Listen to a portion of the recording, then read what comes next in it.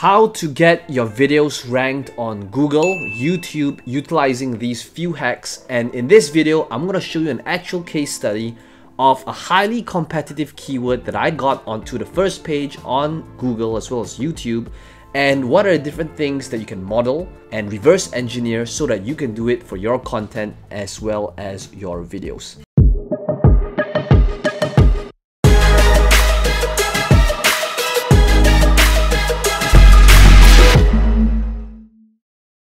Now, very recently, I noticed that on my Instagram DM as well as emails, I've been getting every single day emails from random people saying, "Hey Peng Joon, could you help me get verified on Instagram? I don't mind paying you." And I noticed that when I looked at some of their profiles, I noticed that they were really serious leads. They could be people from all over the world with hundreds and thousands of followers. And I was just really curious to where they all came from. And I noticed that when I went to Google and I typed in how to get verified on Instagram, one of the things that I noticed is this. I noticed that there was a video of mine that was ranked on the first page on Google, and this was literally when I just cleared my cookies. Now, but by the time you watch this, I don't know if I'll still be number one, but this was the exact video.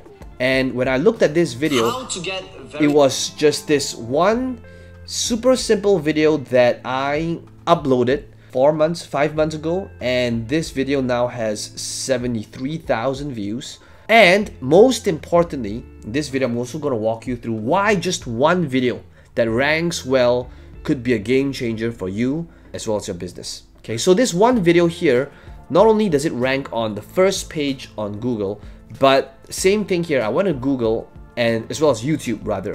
I typed in how to get verified on Instagram, and after clearing my cookies, I noticed that I was on the first page but on number 3. So what did I do for this one video that did well? Well, let's take a look. Okay, so I'm going to walk you through the details of this video, how we optimized it, and what worked, and what are some of the things that I might do differently if I could do it all over again. So one of the things that we always do is, this used to make a much bigger difference like a decade ago, but we still do it now as part of our best practice, is whenever you upload a file, your raw file. So notice that even my raw file that is uploaded online, it is optimized based on the keyword that we want to rank for.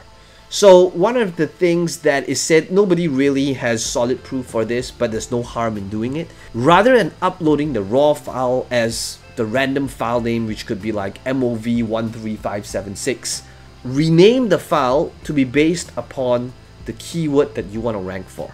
I know that a decade ago or 5 years ago, it made a much bigger difference. Today, there's less weightage, but again, there's no harm in you just renaming it and uploading it, because now at least YouTube has a rough gauge to what your video is all about. So for me personally, it starts with the keyword research.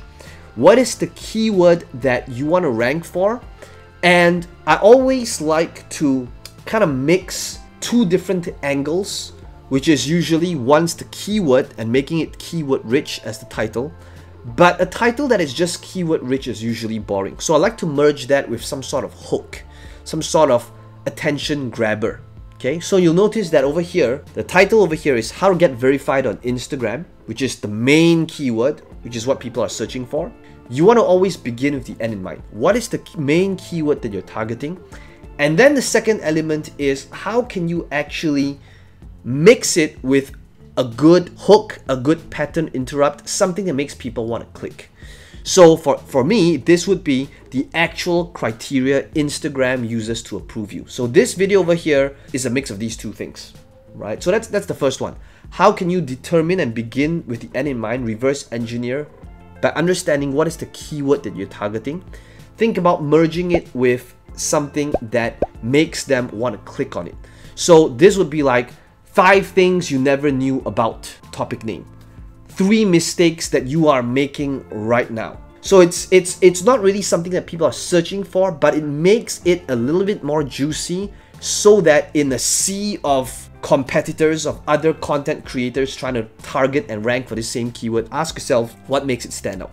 Because what makes it stand out now, if I were to go to the analytics, is you will see that how you look and think about these type of videos, the reason why these videos are so different, and I'm gonna show you the numbers over here and what made this video take off over time. You can see like we are about 138 days in, so 3, 6, 9, 12, 5 months in, right? It's doing exceptionally well, and the reason why like I love YouTube videos, and I was late to the game, as you can see, my following here on YouTube is nowhere like Facebook or Instagram. I didn't pay attention on YouTube for so many years is, number one, I didn't pay attention to it, but the biggest mistake that I made was not seeing how a YouTube video, when optimized the right way, is kind of like real estate, where you invest in it one time and you get to create rent on it for life. Whereas on Facebook, on the other hand, if you create a piece of content, if it doesn't take off organically in 24 to 48 hours, chances are it'll never take off. So for this over here, because it was optimized correctly,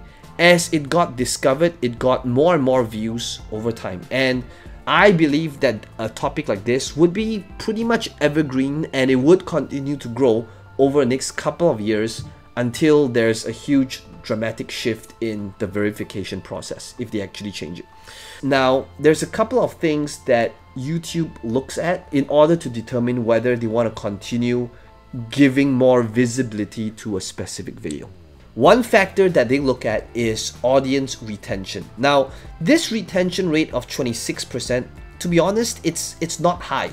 I think it's average. In fact, it might be even slightly below average. And you can see, I'm going to show you all the numbers here. You can see that a lot of it came from the YouTube search.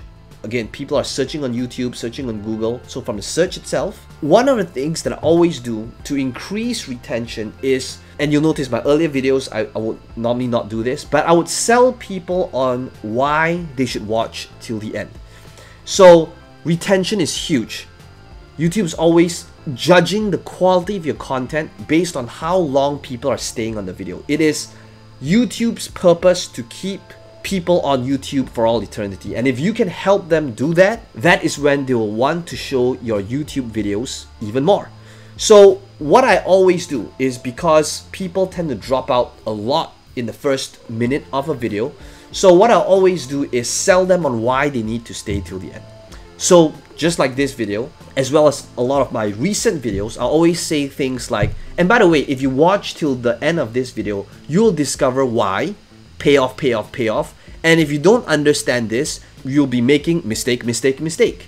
So now there's some sort of reason to want to watch and stay till the end. So just like by the end of this video, if you stay till the end of this video, you'll discover what it takes to truly rank videos on the first page on Google and YouTube that will help you get more visibility, help you get more leads, and to convert these leads into sales, right? So it's kind of like the hook that I utilized to increase your retention. This over here, retention is okay, it's not over the top, but what I did as well is, we'll look into some of the numbers here. This is the next piece here, okay? So I'm going to be very transparent here, and you can see that a lot of our views came from the main keyword, which is how to get verified on Instagram. And you can see that that's like a quarter of it all came from here. And by the way, you can see that YouTube search alone was 45,000 views. So can you imagine if you created this one piece of content and it continues to grow over time as more people are searching for it on YouTube? Again, YouTube is the #2 search engine in the world. The #1 search engine in the world, which is Google, owns the #2 search engine in the world. Over a decade ago, they bought YouTube for like $1 billion. People thought they were crazy back then. But what if you could have that mindset of, look, even if you created a YouTube video right now and nobody sees it, but the mindset is really to understand that this YouTube game is a marathon, not a sprint. And even though I was late to the game, that's how I'm looking at it now. It's something that's going to be evergreen the moment you have these type of videos that takes off. So why is it such a profitable move? It's this. It's because, like, literally every single day I'm getting these leads saying, hey man, I don't know if you do this as a service, but I'd love to be able to pay you if you could help me get verified. And there's a lot of people I see that are influencers, authors, coaches, business owners that want to get verified, so that, I don't know if it's like a status symbol, that could be one, or so that it's harder for people to have identity theft. So think about these type of keywords that people are willing to pay money for. And when I look at services out there, again, people are charging from 5K to 50K with the average pricing of about 10,000 per project to help people get verified. So if I wanted to, this is not in line with my core business, I could easily monetize this by having some sort of application page, get leads in, set up a new side hustle, help people get verified, or I could easily get and work with somebody that already does this as a service and just refer them over and get paid every time I refer and get some sort of kickback if I wanted to. But it's not in line with my main business, I'm not doing that. But this is to show you and hopefully inspire you on the power of having one video take off. So what else? How else can we increase and allow YouTube to want to continue getting people to see our stuff?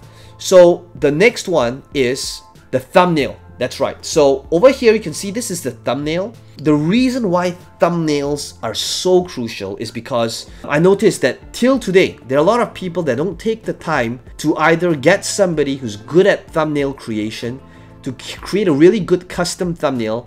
Because if you are utilizing some sort of random thumbnail that is created on YouTube from you, here's what happens, okay? YouTube will set some default thumbnail of you having your eyes closed, doing something really stupid halfway and pause like this as a thumbnail, and that's not gonna make people wanna click. Now, first of all, let's talk about why is it important to get a good thumbnail and then how to do it. So you notice that the impression click-through rate over here is 8.1%. Now this is considered pretty good, it's above average. How does a YouTube video get discovered? Two ways, right? When people are doing a search on Google, or number two, when it appears on YouTube as a recommended or suggested video on the right hand side. What makes people want to click? Purely based on your thumbnail. And so yes, people do judge your videos based on your thumbnail, and the click-through rate is what is going to determine and allow YouTube to decide if they want to continue showing it to more people. So 8.1 is pretty good. And this thumbnail over here, the way my team creates these thumbnails is utilizing this. It's basically, how do you tell what you say on the title without saying the same thing on the title? The title is how to get verified on Instagram. So for us, it is how do we show that visually without saying the same thing again? Because if you're saying the same thing again, which is having the words of how to get verified on Instagram appear, then it would be wasting prime real estate space. On top of that, we are also looking at competition, which is basically who are the other people that's getting ranked and what do their thumbnails look like so that we can be different. So we do not get drowned in the sea of sameness. So over here, I can see that there are other people with 1.1 million views. Okay, so this obviously works. But if I were to model back this layout, this color scheme, I'm just gonna be drowned in this sea of sameness. Okay, so my team is constantly thinking, how do we have something different? And the SOP, the standard operating procedure that they would adopt, is to have an image that says the same thing without saying the same words. Okay, that's what you want to be doing as well. So this, from the image alone, you can see that it's, what does it imply? It's implying that you get the blue tick from this. That is probably what allowed us to get a much higher click-through rate, 8.1%, that makes YouTube want to continue showing it to more people and allowing it to grow over time. And that is why you see this evergreen slope that is on the upward trend that will continue to rise probably for quite a while. If you like this video, let me know in the comments below what you learned, what your biggest takeaway is. And then as always, be sure to smash the like button because it does help the channel out. And subscribe to this channel by clicking on the bell notification button if you like videos just like this one. My name is Peng Joon, and I will see you in the next video.